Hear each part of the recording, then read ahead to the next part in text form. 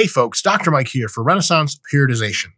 Answering a super common question that we get all the time is, Dr. Mike, what do I do if I am skinny fat? And I feel you 1000%. And I think I have some good suggestions.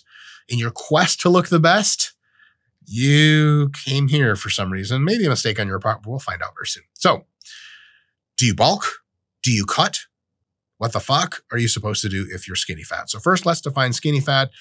It's, not a clear definition, but it's a spectral definition. So it's folks on the end of the spectrum where compared to their peers, they don't have a ton of muscle, but also they have some pretty significant fat stores.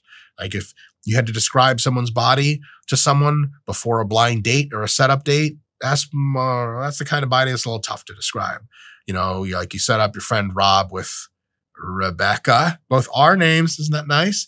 And she's like, oh my God, what does Rob look like? It's a blind date, Rebecca, shut up, I can't tell you. And she's like, come on, just give me a clue. Is he big? Is he you? Is he skinny?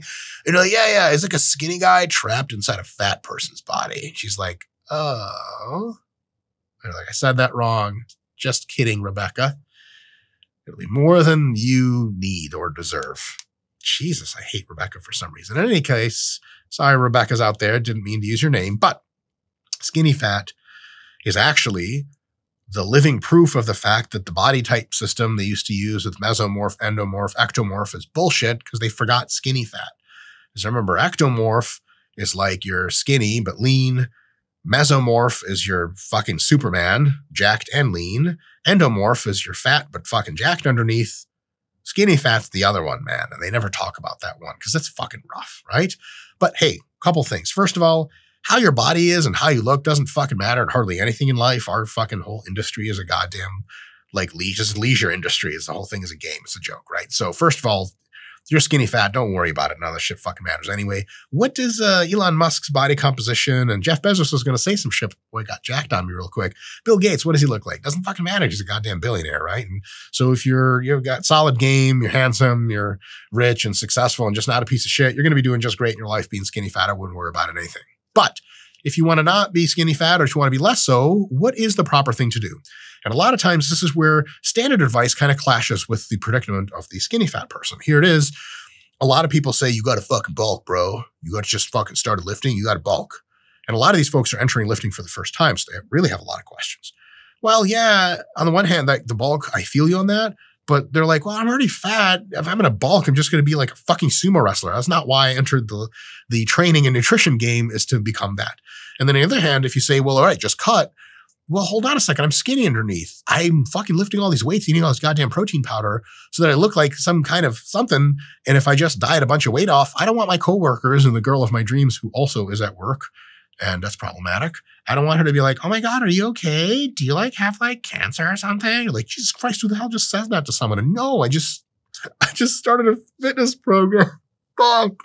You don't want that sort of shit. You want her to be like, oh my God, are you on steroids? Like, yes, Rebecca. And she's like, ah. That's Rebecca again. It was always Rebecca. So bulking sucks. Cutting sucks. What the fuck are we supposed to do with skinny fat people in order to get them in the kind of shape that they want to be in more than they are in now? So I think a really good approach to the skinny fat situation is something like this. Priority number one, if you are skinny fat and you just entered the fitness space, you just started lifting or whatever, is to just continue to lift hard or begin lifting nice and hard. Nothing crazy. 3-4 sessions a week is good for almost everyone at this stage. Like an hour each at a time. Train whatever muscle groups you want to develop. Probably all around is good. And on the nutritional end, just try to make your diet nutritious and feed your muscles, which is to say multiple meals a day of mostly healthy foods, and keep trying to hit the decent amount of protein. If a bodybuilder looks down at your meal on his way with his own meal out of the restaurant you're eating at, he should be like, oh, there's some protein on that plate. That's nice. Good for that guy. As opposed to being like, what the fuck? Are you 4 years old? Who made your plate for you? Or like, oh, are you getting over a breakup? Because there's only dessert foods on that. So you want some veggies, some fruits, some whole grains, nice good slab of meat or vegetarian protein source, a glass of milk, something like that. Just good nutrition. And we have a ton of videos for you guys on just nutrition for healthy eating that we have. I don't know where the fuck Scott the video guy is going to put it. He may put it nowhere. He may tell me to go put it somewhere. if you know what I'm saying. He's often rude to me. Is that a problem? Comment below. So yes, we have tons of ways to eat healthy, but basically we just want this individual to eat healthy and not 100% healthy, but just a healthy baseline and eat plenty of protein. This is going to do a few things. It is going to supply muscle growth. So underneath the skinny fatness, the muscles will be growing. And in addition to that, a lot of times when people cut out a bunch of junk food and try to eat more healthy, they lose a lot of fat too, often at the same time because they're just beginning the process. So what's your body weight going to do? And you basically shoot for maintenance calories with this whole plan, or just eat enough food to where you're not super hungry anymore and just call it there. You may lose weight. You may gain weight based on how your body responds to the hunger signaling of weight training. Some people, when they start weight training, even if they eat well, they gain weight. That's solid. You're going to gain mostly muscle anyway, or all muscle. It's going to be amazing once you cut down later. If you just aren't super hungry when you start eating healthy foods, you're going to be building a ton of muscle under the hood because of the high protein and the great health value of the food, and because you're training for the first time in your life. But you may actually lose a bunch of weight so that by the time it comes time to like cut on purpose, you're already pretty fucking lean and you're not even skinny fat anymore. Amazing. What I would recommend doing that for is, I don't want to put too fine a point on it, but like basically a year. If someone comes to me, if you came to me, this is the way I make all these videos as far as like the PowerPoints for them. The way I answer questions in these videos is if a human being actually came up to me and like had a real fucking life situation, asked me what to do. This isn't like just hypotheticals. This is like real shit. So I don't ever want to say like it has to be a year, but like, yeah, at least 6 months and maybe as long as a year and a half to 2 years. So I'd say a year is a good goal. So if you just started lifting weights, you're kind of skinny fat, you don't know what to do, eat healthy and at maintenance with plenty of protein, train hard, or just fucking put the horse blinders on for 1 year straight. Is it the most rapid body transformation you can have? No, but it's the one that'll make the biggest impact shortly after a year. So let's say about a year of this, you've done it. The prediction is that you are going to be substantially harder.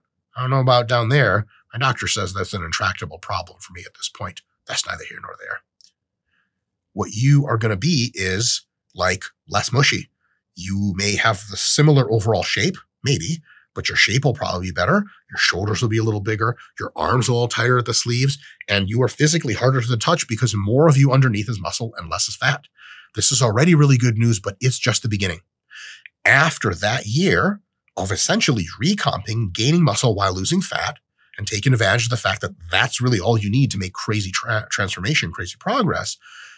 After that, what I recommend is taking like about a 12-week fat loss phase where you lose like, a half a pound to a pound and a half per week, depending on how large you are. But like for your average, 170 pound, 180 pound person, maybe just even a pound per week, just a little above that. You lose maybe 12, 15 pounds in the course of 3 months. And remember, you have built quite a bit of muscle. And now that muscle gets revealed substantially more.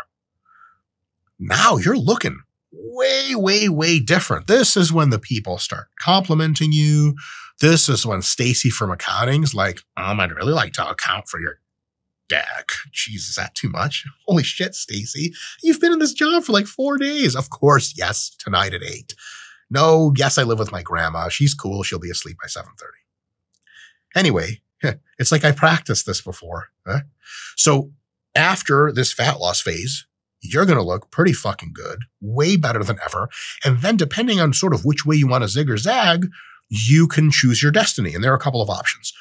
You can choose to maintain for a few months to let the diet fatigue cool off before going again and doing another fat loss phase. Because you're like, ooh, I love this look, but I'm so close to being actually fucking lean.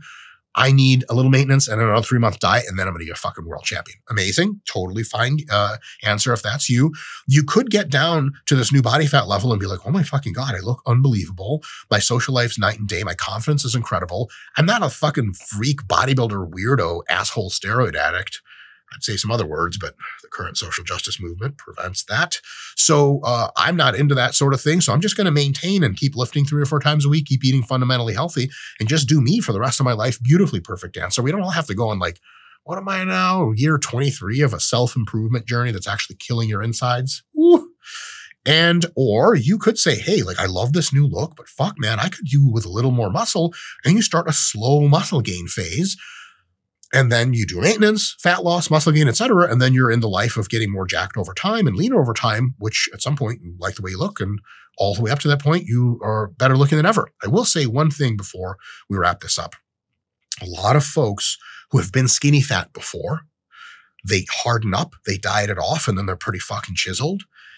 They are like, oh, I want to be bigger, but I feel like if I try to gain weight, I'll just get really fat again. The answer here is if you're gaining it like half a pound per week for 12 weeks, that's like 6 pounds total. There's just no way that, let's say you only gain pure body fat. That's not going to happen. You're going to gain some fucking muscle, maybe most of it was muscle in your first try. If you gain only 6 pounds of pure body fat, if you started at like 174 pounds and you went to 180, that is barely an impact on your physique. That's like just over 3% body fat gain. If someone goes from 12% to 15% or 15% to 18%, you're not like, holy shit, Jim, what happened to you? Was Japan opening up a new sumo division? That's not even a thing. So you just get like a little pudgier. And then here's the deal. Just a few weeks of hardcore fat loss dieting will wipe that slate clean for you. So if you've been skinny fat before, if you have a decent control of your appetite regulation situation, you're not just going to fall into a White Castle portal and go through a Taco Bell portal and get shit out of a Burger King portal. That's not going to happen to you. Then there's not any way you're going to be magically back to super fat status. So don't worry about it. Take your time, do it right, do it calmly, do it with mostly healthy foods and a little bit of junk. You absolutely can put on cycles of muscle and go through mass gains, even if you've been fatter before or skinny fat before. Folks, I sure hope I made some sense. Not all the jokes are funny. That's all I'm going to say. See you next time.